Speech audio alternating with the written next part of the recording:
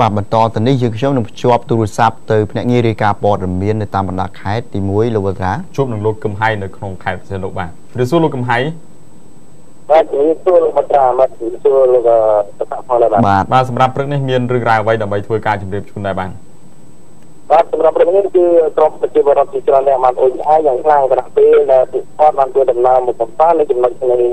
សមុទ្រថៃទឹកជាប់ទៅកមុំដែលមានទីតាំងទៅ4សង្កាត់លិវត្រង់ប្រទេសនោះហើយបានជួបនឹងក្លិនដល់សោយដែលក្លិននោះចេញអំពីស្អុយចេញ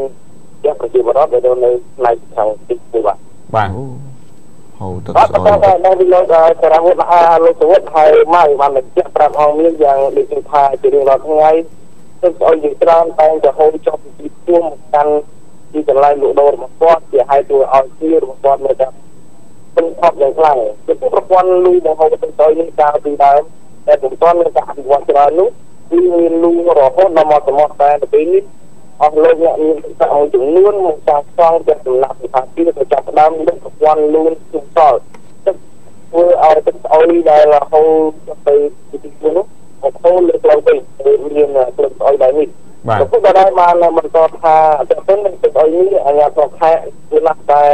មានវិធានការឲ្យបានច្បាស់លាស់និងត្រឹមត្រូវមួយព្រោះទីនេះជាតំបន់ទេសចររបស់ជនបរទេសដ៏សំខាន់របស់ក្រុងប្រទេសដែលតែមកកំសាន្តទីនេះ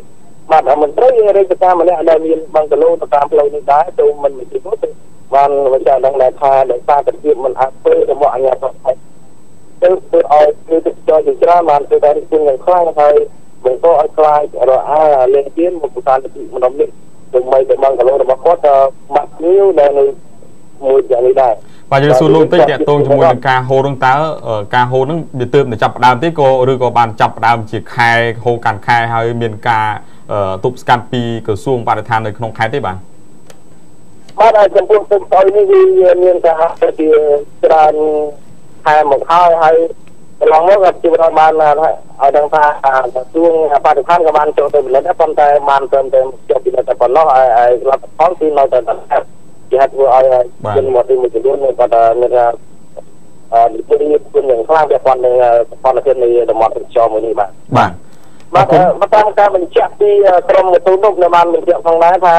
ជារៀងរាល់យប់ដែលទឹកចរមកទៅមកដល់មកស្ថាននៅម្ដុំនេះតែងតែលួចជាញឹកញាប់រលត់ជើងទៅបាត់បង់ជីវិតដោយសារតែនៅកន្លែងនេះមានដុតផ្លែហើយបើដើរទៅផ្លេចមិនក្រោបបានឲ្យតែម្ដងបាទអរគុណបាទគាត់សូមបញ្ជាក់គាត់សូមជំរាបសួរយ៉ាងបន្ទូចំពោះអាជ្ញាធរក្រុងជាពិសេសអាដាមជាតិទៅវិញសូមមេត្តាជួយពិនិត្យឡើងវិញពាក់ព័ន្ធនឹងសកម្មភាពទេសចរនេះបាទធ្វើចម្លើយនៅក្នុងតបនេះខ្ញុំបានទាក់ទងទៅនឹងអាដាមជាតិទៅវិញដែរប៉ុន្តែការសម្រាប់នោះខ្ញុំបាន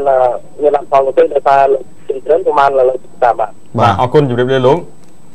បាទអរគុណសូមជម្រាបបាទអរគុណសំខាន់ថាអាជ្ញាធរខេត្តក៏ដូចជាក្រសួងបរិស្ថាននៅក្នុងខេត្តផ្សេងនោះគួរតែមានចំណាត់ការយ៉ាងណាមួយដើម្បីធ្វើការសម្រួលទៅដល់បញ្ហាទឹកកខ្វក់ដែលហូរចូលសមុទ្រនោះឬក៏ប៉ះពាល់ទៅដល់ការរស់នៅរបស់បងប្អូនប្រជាពលរដ្ឋជាពិសេសនោះគឺភ្ញៀវជាតិនិងអន្តរជាតិដែលជួយទស្សនាកម្សាន្តពិបាកនឹងទទួលយកនៅគេហៅថាកន្លែងកម្សាន្តផ្សេងនៅក្នុងតំបន់នេះបាទអរគុណឥឡូវសូមអនុញ្ញាតជួបជាមួយលោកប៊ុនថនវិញដែលប្រចាំការនៅក្រុងប៉ោយប៉ែតជំរាបសួរលោកប៊ុនថនបាទជំរាបសួរលោកបកៈនិងលោកបុត្រាបាទជំរាបសួរលោកបន្ថនថ្ងៃនេះមានអ្វីរាយការណ៍ដែរបាទព្រឹកនេះខ្ញុំបានមានព័ត៌មានមួយដែរបាទភាពមានសម្ដាប់ធ្នាប់ពីរថយន្តឈ្នួលនិងម៉ូតូកង់3កំពុងបង្កភាពអនាធិបតេយ្យបាទសមត្ថកិច្ចរងការរិះគន់ពីវិជាពលរដ្ឋលោកបាទអញ្ជើញនៅម្ដុំណាវិញនៅក្នុងក្រុងប៉ោយប៉ែតហ្នឹងបាទនៅច្រកទ្វារអន្តរជាតិប៉ោយប៉ែតបាទទៀតគ្មានសម្ដាប់ធ្នាប់រញ៉េរញ៉ៃអាណាធិបតេយ្យពីរថយន្តតាក់ស៊ីបាទនិងរថយន្តក្រុងមិ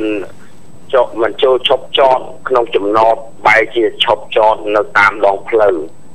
ជាតិរងចាំមួយនឹងបង្កើតកន្លែងលក់សម្បត្តិឲ្យអ្នកជិះរថយន្តក្រុងសម្រាប់ទិញសម្បត្តិជិះនៅតាមដងផ្លូវលោកបាទបណ្ដោយឲ្យបណ្ដាលឲ្យកកស្ទះចរាចរណ៍ជារៀងរាល់ថ្ងៃបាទការមិនទប់ស្កាត់ពីសមត្ថកិច្ចចរាចរណ៍និងប៉ូលីសទេសចរបាទដែលឈរជើងនៅច្រកអន្តរជាតិប៉ោយប៉ែតនោះរថយន្តឈប់ច ចប់គ្មានសម្រាប់ធ្នប់ទាំងនោះដោយសារតែរថយន្តទាំងនោះបាននឹងកន្លែងដែលលក់សម្បត្តិឲ្យរថយន្តនោះត្រូវបានប្រជាពលរដ្ឋបានរិះគន់ថាដោយសារតែអ្នកទាំងអស់នោះបានបងលុយឲ្យសមត្ថកិច្ចដូច្នេះការដែលបងលុយឲ្យសមត្ថកិច្ចនេះធ្វើឲ្យមានភាពរញ៉េរញ៉ៃអាណាធិបតេយ្យនៅតាមដងផ្លូវបាទលោកបន្ថនតើខាងសមត្ថកិច្ចលោកឆ្លើយតបយ៉ាងម៉េចដែរចំពោះការរិះគន់ហើយចំពោះស្ថានភាពបែបហ្នឹងបាទខ្ញុំសូមបញ្ជាក់ផងដែរថាស្ថានភាពបែបនេះកន្លងមកបាទលោកងមីជ្រួងអាបាក្រុងប៉ោយប៉ែតនឹងជាប្រធានបាទក្រុងបាទក៏បានធ្វើការបញ្យល់ដល់ប៉ូលីសដែរបាទពាក់ព័ន្ធនឹងបញ្ហាសណ្ដាប់ធ្នាប់និងភាពគ្មានភាពរញ៉េរញ៉ៃតាមដងផ្លូវបាទលោកអាបាក្រុងក៏តែងទៅធ្វើការណែនាំដល់ប៉ូលីសចរាចរណ៍បាទដើម្បីធ្វើសណ្ដាប់ធ្នាប់ឲ្យបានល្អនៅតាមដងផ្លូវព្រោះថាច្រកទ្វារអន្តរជាតិប៉ោយប៉ែតនេះមិនត្រឹមតែជាច្រកសម្រាប់តែតំណែងចេញចូលនោះទេក៏មានភ្ញៀវជាតិនិងអន្តរជាតិធ្វើការឆ្លងកាត់ច្រកនេះដែរលោកបាទប៉ុន្តែការដែលណែនាំពីសាលាក្រុងពុំមានប្រសិទ្ធភាពដោយសារតែប៉ូលីសពុំបានយកចិត្តទុកដាក់ពីបញ្ហានេះធ្វើឲ្យភាពរញ៉េរញ៉ៃនេះមានជារហូតមកលោកបាទអរគុណច្រើនលោកបន្ថនសង្ឃឹមថាសមត្ថកិច្ចជាពិសេសនគរបាលជំនាញចរាចរណ៍លោកនឹងរៀបចំសណ្ដាប់ធ្នាប់កន្លែងនេះឲ្យបានល្អប្រសើរដើម្បីសុខភាពផងដើម្បីស្ថានភាពចរាចរណ៍យើងគឺថាដំណើរទៅរលូនផងជំរាបលាលោកបន្ថន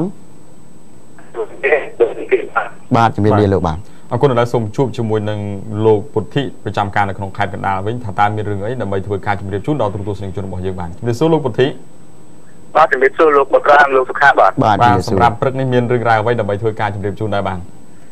បាទព្រឹកនេះសូមរាយការណ៍ពីឃុំតាពុតធ្វើទៅរដូវវស្សាបាន 90% នៃផែនការបាទផ្ទៃដីស្រែវស្សាសរុបចំនួន442ហិកតាក្នុងឃុំតាពុតស្រុកកណ្ដាលស្ទឹងខេត្តកណ្ដាលត្រូវបានប្រជាកសិករធ្វើការដកស្ទូងរួចបាន397ហិកតាដែលស្មើនឹង 90% នៃផែនការនេះបើតាមការឲ្យដឹងពីលោកមិចប៊ុនឡុងនៃឃុំតាពុតបាទលោកមេឃុំបានដឹងថានៅរដូវវស្សាឆ្នាំ2013-2014នេះចាប់តាំងពីដើមរដូវរហូតមកទល់ខែសីហា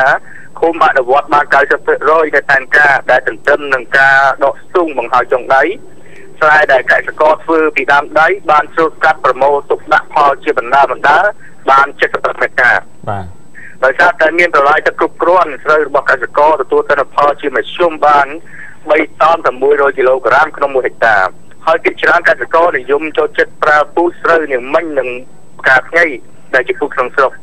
ចំណែកស្រូវបង្កើនរដូវចំនួន75ហិកតាកសិករនិយមប្រើប្រាស់ពូជស្រូវ10មុខតាមការណែនាំរបស់ក្រសួងកសិកម្មរុក្ខាប្រមាញ់និងនេសាទហើយឆ្នាំកន្លងទៅក្រោយពីការហូបចុកនិងទុកពូជឃុំតាពុតសល់ស្រូវប្រមាណជាង13តោនសម្រាប់លក់ចេញតែឡែកនៅឃុំទាំង18ក្នុងស្រុកកណ្ដាលស្ទឹងនៅរដូវវស្សាឆ្នាំ2013-2014នេះដែរចាប់តាំងពីដើមរដូវរហូតមកដល់ខែសីហានេះអនុវត្តបាន8701ហិកតាលើផែនការ11000ហិកតាក្នុងនោះមានស្រូវស្រា1279ហិកតាស្រូវកណ្ដាល5409ហិកតាស្រូវធ្ងន់2113ហិកតានិងឆ្នាំកន្លងទៅទូទាំងស្រុកក្រៅពីការហូបចុកនិងទុកពូជអាចលក់ចេញបានជាង8000តោនផងដែរបាទចំពោះសេចក្តីរាយការណ៍របស់ខ្ញុំសូមបញ្ចប់ត្រឹមប៉ុណ្ណេះបាទសូមអរគុណអរគុណជំរាបលាលោកដែលបង្ហាញពាក់ព័ន្ធជាមួយនឹងការកើនឡើងក៏ដូចជាមធ្យមមិនមានការធ្លាក់ចុះទេដោយសារស្រូវនៅក្នុងខេត្តកណ្ដាលគឺអាចផ្គត់ផ្គង់បានជាមួយនឹងមានប្រព័ន្ធបន្លាយសមស្របដើម្បីធ្វើឲ្យបងប្អូនប្រជាកសិកររបស់យើងអាចរំដោះទឹកឬក៏អាចបូមទឹកចូលស្រែបានបន្តទៀតបាទនៅពេលនេះយើងខ្ញុំសូមអនុញ្ញាតសម្រាប់មួយផ្លែតសិនបន្តិចទៀតភ្ជាប់ទូរស័ព្ទទៅកាន់ភ្នាក់ងារផ្សេងដទៃទៀតបាទ